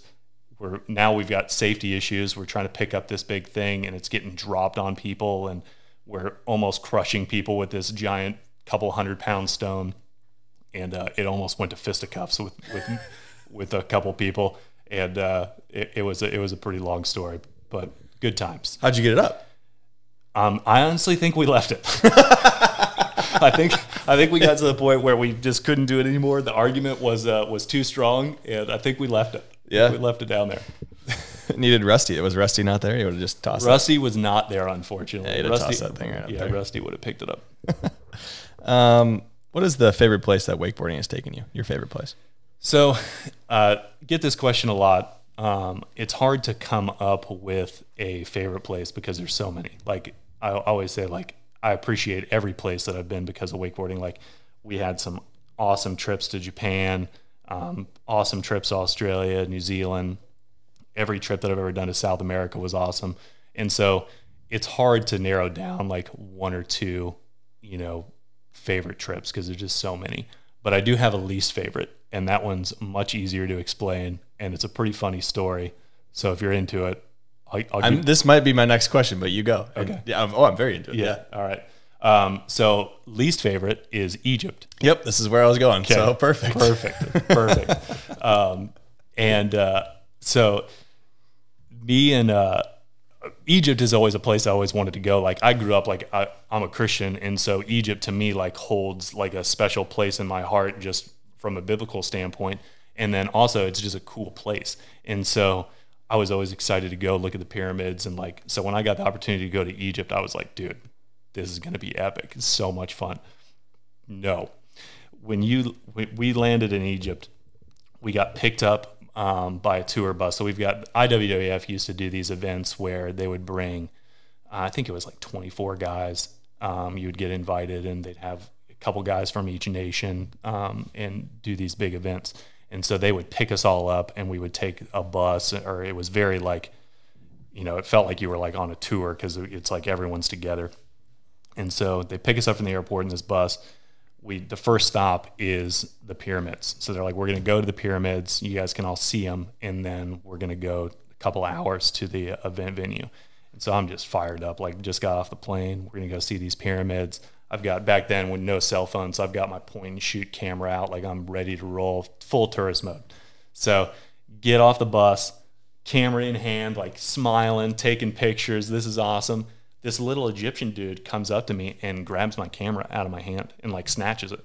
And I'm like, whoa, whoa, whoa, what are you doing? And he goes, oh, we'll take a picture. Take a picture. I'm like, okay, take a picture. And they start putting stuff on you. They're putting like the little headdresses on you, and they're giving you headbands and all that stuff. And so at first I'm not that worried about it. I'm like, all right, we're just going to take a picture. But then everybody on the whole tour is going to the right, and I'm going left with this dude. And I'm like, okay, I don't like this at all. Why am I being separated? He's got my camera, so I'm following him. And I'm trying to get my camera back the whole time. I'm like, just give me the camera. And he's like, no, we're going to take a picture. I'm like, okay. Following him. And finally, I think I got to the point where I'm like, dude, just give me my camera. Like, I'm not coming any further. And he goes, there's a camel. And I said, oh, a camel? Sick. That's even better. So now I'm like full in. I'm ready to go. I'm ready to go with this guy. I'm like, he's got my camera. I'm going to see a camel. This is about to be epic. And it was epic all the way up until I got on the camel, and now we're like riding out into the desert, and I'm riding with this dude. We're just like going, and we're headed out into the desert, and I'm like, everybody is half a mile that way, and I'm way out in the desert with this dude sitting on this camel. So I don't know if you've ever seen a camel in person. They're huge. And they can move too, because I've watched camel racing before. Yeah, they can move. Yeah, they can move. So like we're like galloping out into the desert on this thing, and then we get out there. He has the camel kneel down so that he can get off. He gets off the camel, and then the camel stands back up, and then I'm stuck on the back of this camel. Like it's 12 feet in the air, and I'm just sitting on the back of this camel, and he's like, give me all your money. And I'm like, yeah, of course. This is exactly where I thought this was going. And so I'm like, dude, I don't want to be robbed, but I also don't want to die in the desert. So I'm like, whatever, give him whatever money I had on me. Like I'd just gotten in the country. I don't even know what this money's worth. Like I literally just got it. Like I had it for 10 minutes. So give him a bunch of money.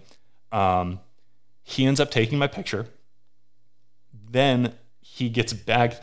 Now my captor is back on the camel with me, and we're riding back. And I'm like bummed, dude. I'm like, dude, how embarrassing. Like I'm the only guy out of 30 dudes. Like I'm going to have to go explain that I just got robbed to everybody. Like this is so stupid. And then I'm riding back on this camel, and I look up and I see Rusty, Andrew, Philip, everyone's on camels. Everyone's headed out into the desert, and I'm just waving at them. I'm like, so you're coming back, and I'm coming back, and they're headed. They're out. going to get robbed. They're going. Yeah, it's all just a giant sham. Like it's all like everyone's in on it. Like we get back to the tour bus, and we're talking to the tour guide. Like we had a tour guide on our bus, and he goes, we're talking about how much money we got taken for. And he goes, oh yeah, it happens all the time. And I go, why didn't you say something first? Like, why didn't you warn us? Why didn't you say, don't get on the camel? Like, it's super simple not to get on the camel.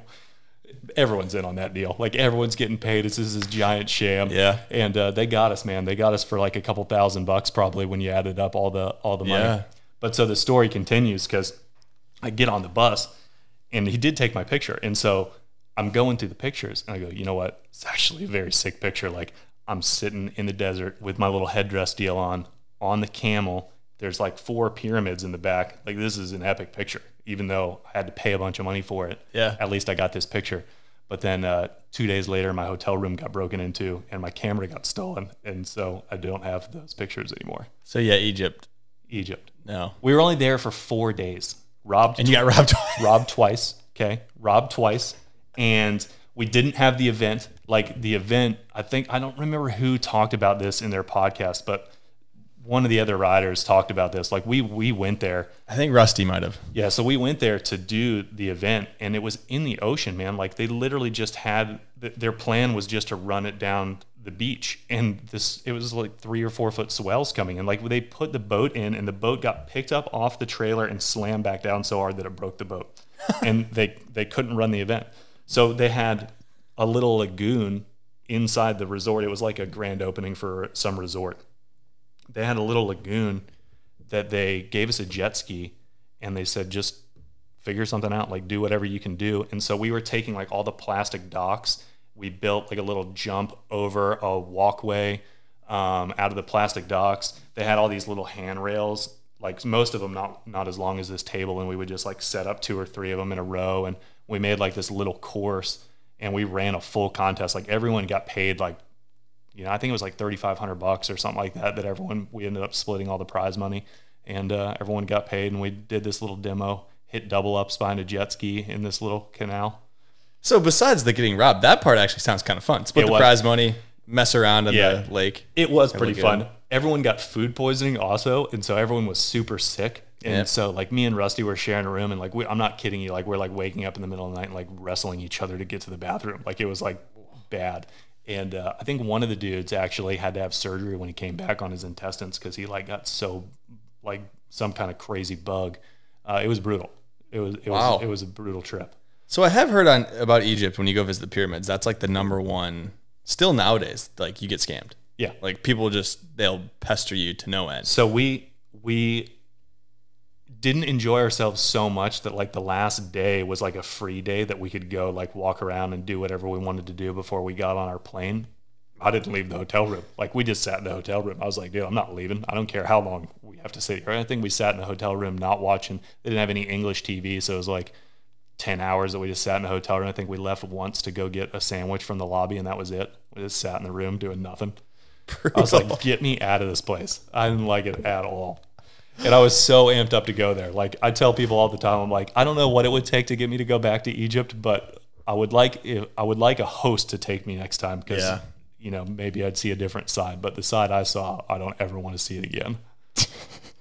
That story was a lot better than I thought, and I knew it was going to be good. Yeah. Speaking of travel, Zane Schwenk, talked to him a little bit, and he was wondering if you've ever had your backpack puked in by your brother. So I haven't. But Andrew has. Oh, it was Andrew. Andrew's backpack. Yeah. So we used to do these road trips. That was me and Reed were only on CWB for a short time together. Like he was on it for I think maybe 2 years, and then he left and started doing the wakeskate deal. But there was a brief time where we were together, and so we would do a road trip every year because we would fly up to. There was always a tournament somewhere around Vancouver area. And so we would fly to Washington, kind of do a CWB factory deal, probably our product shoot somewhere in Washington, and then we would all drive to the Pro Tour together. And Reed was sitting in the back. Zane rented a van, and Reed gets car sick. And he didn't even know at the time that he gets car sick, but he's sitting in the back, and we're going up the pass in the mountains. And he starts getting car sick, and he's only like, I think he's probably only 13 years old. He didn't say anything. Like he never spoke up, never said a word. Next thing we know, we just hear him puking. Turn around, and he's got Andrew's backpack open. He's just puking in Andrew's backpack. And like this is pre cell phones, pre all the like people had cell phones, but it's like not what it was. Like everyone had their cell phones, but you weren't using it for like your calendars and stuff. And so like Andrew's got like all of his dates written down like in his planner that like is his summer schedule, and Reed's puking all over all of it. Dude, it got heated. Andrew was so mad. Like I don't know if you've ever spent any time around Andrew, but that dude used to snap. Like That's what Zane did say. Zane said he gotten some. He some would toughest. have some fits. He may or may not have been the fisticuffs person in the Atlas. Me and Andrew used to have some serious run-ins with each other. We were on CWB for a long time together, and so we had some serious run-ins. But dude had a short fuse, very short. Oh, I love that. Yeah. Well, he got his backpack puked in. I can only imagine what his reaction. Yeah, Reed wasn't too excited about it either. So you drive on the PWT. I'm wondering who you think the best towboat driver in the world is. Well, I listened to Travis' podcast, and Travis claimed it pretty hard. So He did. He did. Yeah, I mean, I don't know. I'd put my name in the hat. There's some good drivers out there. I think that for a wakeboard driver, you just have to care. Like Travis was saying, you got to pay attention and know what the rider wants. And I think there's probably a lot of guys out there that fit that mold. Yeah. Looking for a definitive the best. I mean, I'll be the best if you want me to. That's fine. All right, Travis Moy, you heard it here first, buddy. I don't know how you set up a drive off, but like we could do it. I was thinking in my head, I was like, can you even? I don't think you can set it up. I will say this, that like Travis did an awesome job on the tour for a long time. Like I had a lot of complaints with the tour back in the day, and almost none of them were ever with Travis. Travis did an amazing job, and he's one of the best boat drivers in the world. That's what I've heard for sure. So, what are some of the most underrated tricks in wakeboarding, or maybe just the most underrated trick? Oh man, what do you mean by underrated? Like something that doesn't get the love that it deserves, or it's harder than you think that it is? Either of those. I think that it depends on the rider, because I think that like a back mob 5 is so hard, and it gets a lot of love, but it kind of got like, there's a couple people that can do it really well, and so it kind of like doesn't hold the same. Like Tyler Hyam has an amazing back mob 5. Yeah, crazy good. Yeah, and like there's some guys that do it really well, and it's so, like that trick is so hard. Like it is so difficult, and that it's one that I think that it gets cracked off a lot at the Pro Tour these days, and it's easy to just say, oh, I did a back mob 5, but it's like, man, that is a hard trick. And I mean, people already know that a blind Pete's hard, but like that trick is very, very difficult also. But like at the same time, Harley and Phil used to crank that thing out like it was nothing. Like they would just do them, and they would never fall on them. And it's like, a couple guys figured it out, but man, that's a hard trick. Yeah, it doesn't make it not hard because a couple guys got it locked in. Yeah, that's a hard trick. But there's a lot of them. Like, everyone always throws the big method out into the flats. Like that's as difficult as to do well. That's as difficult as anything that you could really do, because it's very difficult to get the grab, hold on to it, and then right away, and then, clean, and take it all the way out there. Who do you make the best wakeboard memes? Man, I don't know. There's a lot of there's a couple. The meme game has been kind of popping off lately. I don't know if you've noticed. I love it. I'm a huge fan. I love it. I think it's great. There's nothing better than scrolling through and seeing a good wakeboard meme, because even if you totally disagree with it, it's still great. I've yet to see one that I totally disagree with. Yeah, that's true, I guess. Like that's the fun part about memes, is like, there's a little bit of truth, even though it hurts a little bit. Yeah, it can sting, but it's still because you're big on the meme game, and you're on the video meme game now too. Yeah, it's fun. Yeah, I guess you have been. It's fun to come up with those things. Like there's a lot of things in wakeboarding that you can poke fun at, and it's fun to poke fun at those things when you get the opportunity. It sure is fun to poke fun at some stuff in a lighthearted way. It's fun. Exactly. Let's talk kind of the present and the future. So you mentioned you still do ride. I'm wondering how often you ride. Not as much as I should. I still really enjoy getting out there, but I literally just don't get out there much. Like I'm, usually when I'm on the boat, I'm doing stuff for the tour. I'm doing stuff for coaching, and not a lot of times is there a driver. When I coach at my place, I'm doing it by myself. I drive and I coach at the same time, so I don't have someone else with me. So usually me and 7 beginners that are out there cruising around, so it's hard to find a driver. And then just throughout time have fallen out of, constant contact with a lot of the guys that I used to ride with and all that stuff. So I don't like call them up and say, hey, let's go for a shred. It just doesn't happen. But I probably get out there, once a month maybe, or less than that. Like once a month, probably be pretty generous. Pretty generous. 12 times a year would be generous. Yeah, be generous. We need to pump those numbers up. I know. Because I do, man, like I just rode for the first time this year the other day and had a blast. Super fun to be out there riding. But these days I spend way more time sitting in the driver's seat than I do actually back there. Yeah. All right. I think I'll talk to Cody Honeycutt and I'll see what I can do about pumping those numbers up a little bit. Yep. So what gets you stoked on wakeboarding right now, though? I mean, the whole sport is in an awesome spot right now. Like it's crazy because the technology that we have with the boats nowadays and how big the wakes are and the riders' capabilities and what they're able to do on the boat is so fun to watch. And then I think that we're in like a really unique spot too. I know you've talked a lot about wake surfing and that being, what most people are doing nowadays.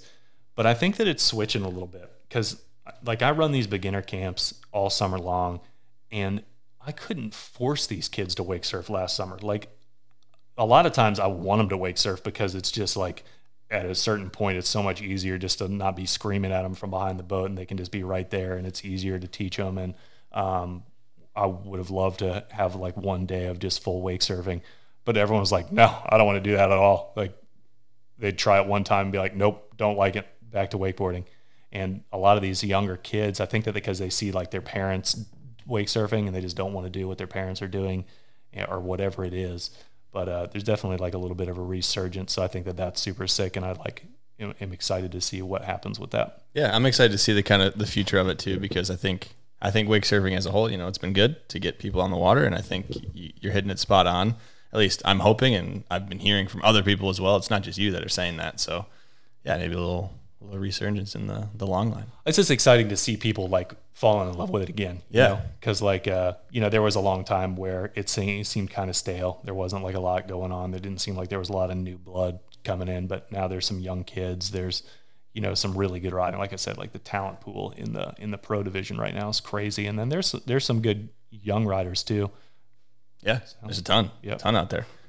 So before we jump into the Patreon questions, which will air on Patreon the day after this episode comes out, and then they'll air publicly this Sunday after this episode comes out. So before we jump into those, which will be a separate video on YouTube, anyone you want to thank or anything else you want to talk about? Man, I mean, we could talk all day about all different kinds of stuff in the sport, but the list of thank yous would be super long. I got to thank my wife, obviously. Like me and her have been together throughout my entire career. Like we've started dating in 10th grade, and so that was like right as I was becoming a pro rider, and so she's been with me the whole time. So super grateful for all her support throughout time, and obviously my parents for helping to provide an avenue for us to get into the sport. Like if it wasn't for them, purchasing the camp and kind of helping us dive headfirst into it, we never would have had the opportunity to pursue it. So definitely got to thank them, and then my brother and everyone that has been involved in the sport. My sponsors like Supra, Conley, they were kind of the core. Roswell was like a huge part of my career for a long time. And then all the riders, like I could sit here and thank riders for 15 minutes, I bet. So super grateful for all the different crews that we got to hang out with and all the people that we spent time with. Yeah, absolutely. Well, thank you a ton for coming on. This has been a great chat. Really enjoyed talking with you. Thanks everyone for tuning in. Make sure to like, comment, subscribe. If you're listening on Apple or Spotify, rate that 5 stars if you haven't already. I really appreciate that. And if you're interested in joining the Patreon, it really helps support the podcast. So thanks everyone. Thanks for coming on. Hey, appreciate you. Thank you for doing this. Super important for wakeboarding. So I'm grateful. Absolutely. Thank you so much. See you guys next time.